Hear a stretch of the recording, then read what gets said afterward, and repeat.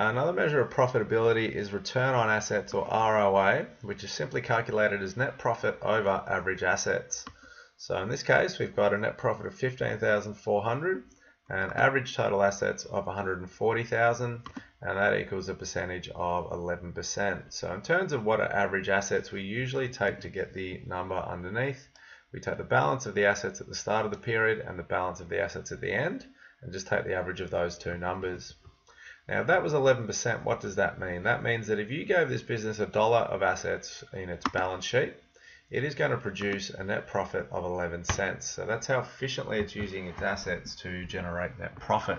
There's a good ratio for comparing businesses of different sizes. So using this, we can compare a small business with only, say, $100,000 of assets to, say, Apple, which has $150 billion of assets, because it's all going to be relative when we put in the net profit. What does it mean, 11%? For every dollar of assets the firm has, the business earns a net profit of 11 cents.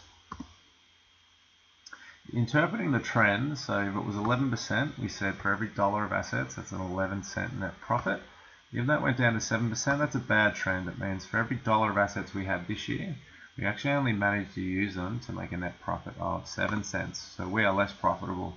We've earned less net profit for each dollar of assets.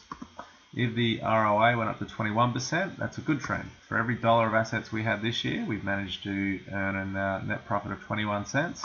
So we're more profitable and we're earning more net profit for every dollar of assets. Return on assets, how to improve it? Well, we can either use the same number of assets. So last year we had 100,000 to make a net profit of 20, which was an ROA of 20%. Well, we can use those assets better. We can use them to make a higher net profit, say $30,000. Maybe we can't buy any more assets, but what we've done by doing that is increase our efficiency and make our net profit, our return on assets ratio go up to 30%.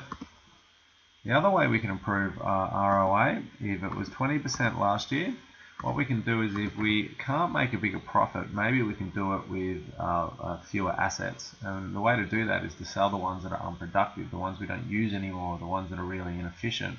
And that way we can get rid of those and get our average assets down to 80,000, but still only make a net profit of 20. We'll still end up with a better return on assets ratio. So it would be $20,000 in net profit divided by $80,000 of assets, which is 25%.